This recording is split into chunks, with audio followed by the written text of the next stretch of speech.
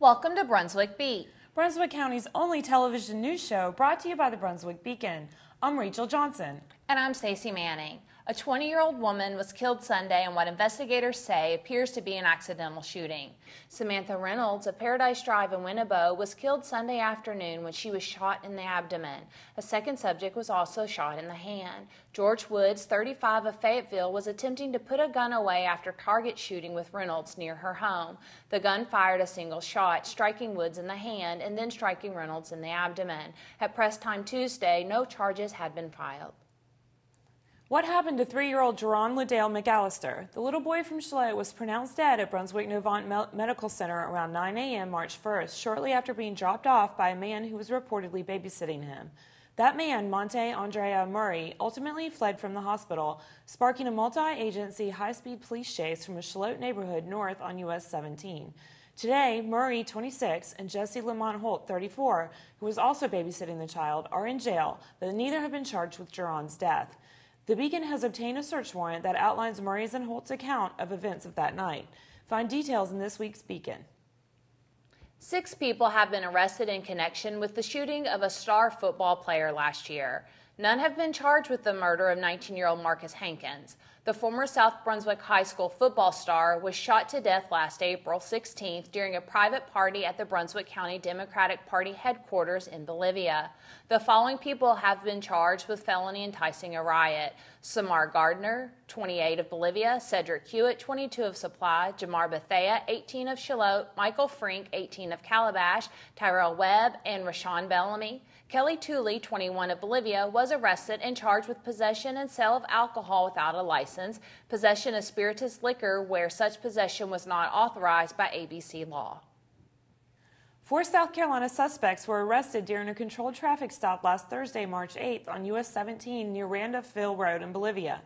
The seized heroin included 600 bundles or prepackaged dosage units of heroin and an additional 10 grams of heroin. Terrence McFadden, 23, Thomas Alexander Murphy, 28, Letitia Green, 21, and Desiria Trapper, 22, were all arrested without incident. All 4 suspects were charged with 3 counts each of trafficking heroin. Each suspect remains in custody at the Brunswick County Detention Center under a $1 million secured bond. The South End Task Force is investigating an attempted armed robbery Monday morning at a Calabash restaurant. Sheriff deputies responded to a call at George's Pancake House early Monday. A detective says the investigation centers around a male who was wearing a black hoodie with a mask and blue jeans. He had a black ski mask with the eye slots cut out. The incident is described as an armed robbery because there was a tool reportedly wielded by the man at the restaurant on Beach Drive. She's outspoken and unapologetic. In the words of Thomas Jefferson, she speaks with boldness and without fear. Jenny Qualia is the first recipient of the Brunswick Beacon Citizens First Amendment Award. Qualia was selected for the inaugural award from nominations the Beacon received from community members for her commitment to the First Amendment, freedom of information, and the public's right to know. To read more about Qualia, including why she received the award, pick up this week's Beacon. Qualia's award was part of our Sunshine Week coverage. This year is the 5th year the Beacon has participated in Sunshine Week, a week in March dedicated to freedom of information and the public's right to know. In this week's Beacon, you'll find tips on how to make a public records request, information about open meetings in North Carolina, court access, and the Freedom of Information Act. You'll also find a list of what records are public at every level of government. Also, in honor of Sunshine Week, we take a look at government officials who do it right. We have a feature on Brunswick County Register of Deeds Brenda Mercer Clemens and Brunswick County Attorney Huey Marshall. We also have a feature on how and where you can access county and school officials' emails. Find out where in the county complex you can make the proper public records requests from the courthouse to the Board of Elections. Find all of these stories and much more in this week's Beacon, available on newsstands now. Hi, I'm Stacy Manning, Managing Editor of the Brunswick Beacon. Do you have a community event you'd like to tell our community about? You can email it to me at editor@brunswickbeacon.com, or you can log on to our website at www.brunswickbeacon.com. Look for the Submit News icon near the top right-hand corner of the page. Deadlines are noon each Friday.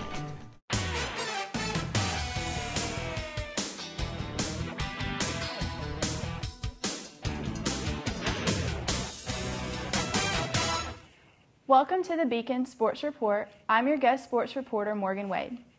In West Brunswick High School baseball action, the Trojans opened its conference season by beating Whiteville 6-2 on Friday night. West starter Ryan Kaysen, a junior, gave up 3 hits and 1 earned run in 4 innings. He walked 4, hit 1, and struck out 6. Reliever Landon Tilley, a junior, gave up no hits and no runs in 3 innings and getting the victory. He walked 1, hit 1, and struck out 4. West had 6 hits against the Wolfpack. Tilley was 2 for 3 with a double and 3 RBIs. In Brunswick Community College baseball action, Michael Green's bid for a second straight perfect game ended when he hit first Patrick Henry Community College batter he faced Saturday, but 7 innings later he completed a second straight no-hitter. Until his last 2 starts, Green had never thrown a no-hitter.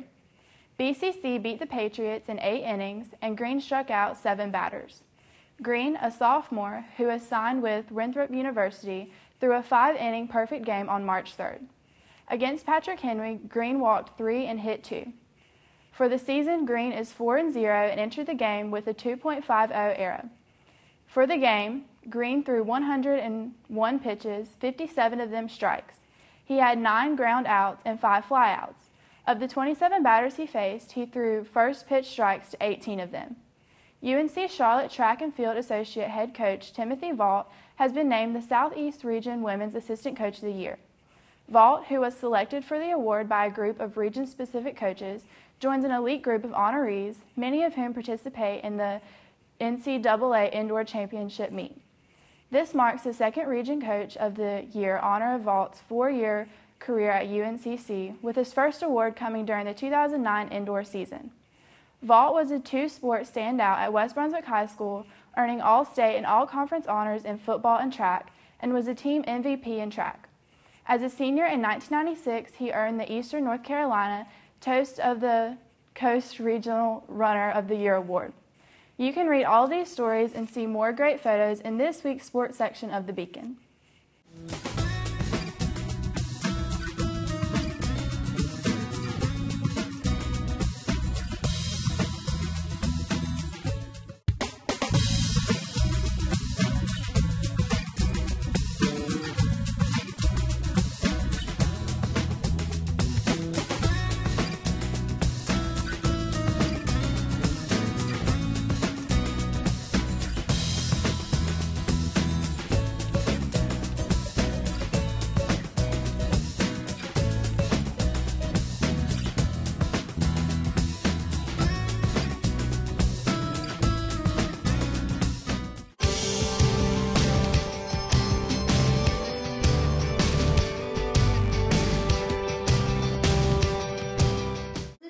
Trish. Hey Laura, how are you? Good. How are you doing? Good. And who do we have here today at Cattails? This is Razzle. Razzle is about a year old. She is spayed. She's up to date on all her shots and tests. Mm-hmm. She's also front declawed and microchipped. Oh, okay. She's here with her brother also. Her brother's name is Elliot. And Razzle and Elliot were abandoned at a vet's office. And they called us to see if we would be able to take her. And we thought she's so pretty. And her coloring is so unique. Yes. And she's just as nice as can be. And she's adjusting to life here. But she would love to be in someone's home instead of here. Absolutely. Now, would you like for her and Elliot to be adopted together? Oh, it'd be wonderful if they could go together. But even if they could each get separate homes. We just like to get them good homes, people who are going to love them forever. And since she's only about a year old, she has lots of years of love to give. She's a doll baby. As are all the cats and kittens here at Cattails. So come on down and visit with them. They're open on Wednesdays from 11 to 1 and on Saturdays and Sundays from 11 to 3. And you have some other places where people can visit with the cats too. We do. They can also come to PetSmart in Wilmington on Friday nights and Saturday afternoons. We're there with lots of our cats who are looking for good homes. Great. Okay, Trish, thank you so much.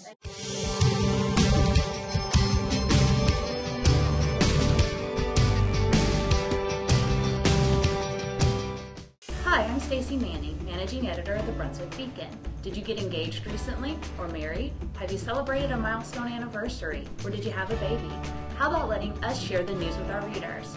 You can email your social news to me at editor@brunswickbeacon.com, or you can log on to our website at www.brunswickbeacon.com. Look for the Submit News icon near the top right-hand corner of the page. Deadlines are noon each Friday. At 88 years old, Shallotte resident London Gore doesn't know much about slowing down. The World War II U.S. Army veteran still plays and wins regular games of pool at the Shallotte Senior Center. He plays bluegrass several times a month at local jams. But Gore's latest claim to fame involves the books he has written. His first one, Memories of the Past, is a collection of poems he's written over the years. His latest book is about his life that began growing up in Ash, called Hard Times and More Hard Times. He's been writing all of his life and still enjoys entertaining people with the songs he composes and plays on his guitar. West Brunswick High School is rallying for a cure. 2 weeks ago, West Brunswick High School students and staff kicked off Relay for Life season with an educational assembly where students heard personal stories from families who have lost loved ones to cancer. Students all over campus are raising funds and awareness for the upcoming Relay event in May. On Thursday, March 22nd, the school Rallies for a Cure will begin at 5 p.m. with a chili dinner for $5. There will also be a silent auction. Then at 7 p.m., the music department and faculty are teaming up for a talent show to include special guest alumni. Tickets are $5 in advance or at the door. Tickets for both dinner and a show are $10 or $12 at the door. Tickets are on sale now by calling the school at 754-4338 or by stopping in the school's front office. For 1 hour on March 31st, you can join millions of others worldwide who are making a stand to be more earth-friendly. You can show your dedication and celebrate the earth by turning off all unnecessary lights and electronics between 8:30 and 9:30 p.m. on the 31st.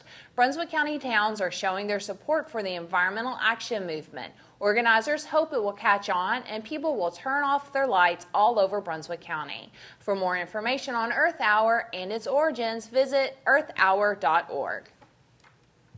This week, the Beacon's first Real Women of 2012 hits the stands. With spring in the air, the magazine offers the perfect combination of spring fashions to Easter brunch ideas.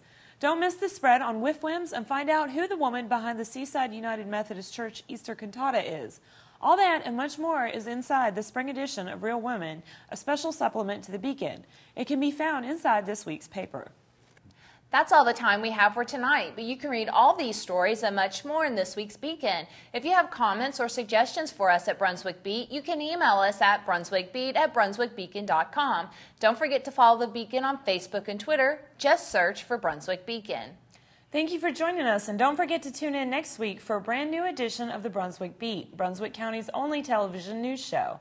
We close out this week's show with images from last weekend's Cruising for a Cure car show at Planet Fun.